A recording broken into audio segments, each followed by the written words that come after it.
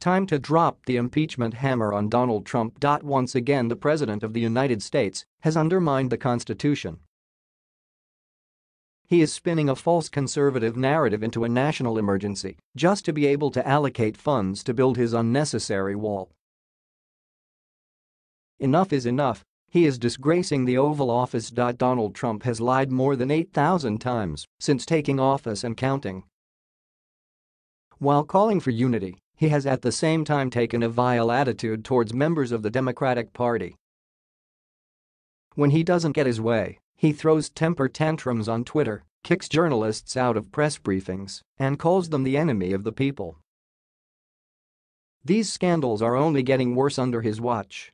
This is not even including his private meetings with Putin or praising North Korean dictator Kim Jong-un, along with the top people of his campaign team having been indicted. This lack of leadership continues with his treatment of veterans, including war heroes. It took Trump more than 2 years to finally visit troops in a combat zone, and when he did, he lied to them, saying he was the only one in office who gave them a pay raise. His policies are cruel and inhumane, locking children in cages because immigrants want a better life.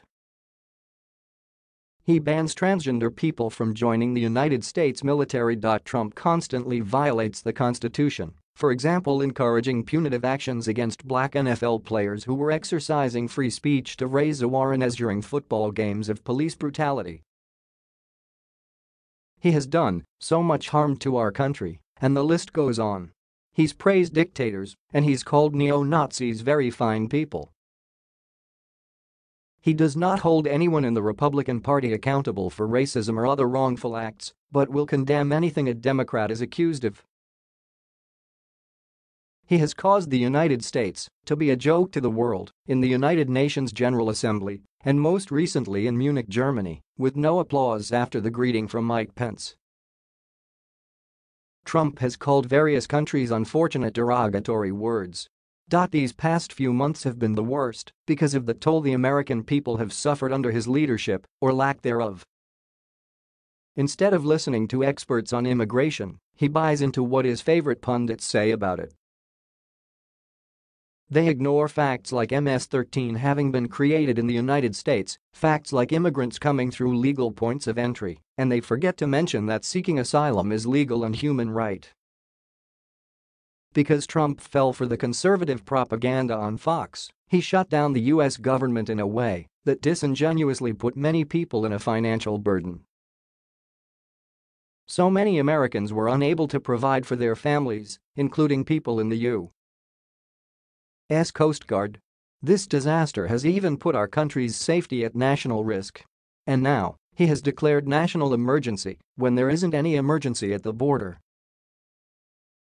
This act is unconstitutional and compromises the office of the President of the United States, which is supposed to be a position of honor and integrity, and Trump hasn't displayed any of these values. I am a United States military veteran, and I took an oath to defend our country and Constitution.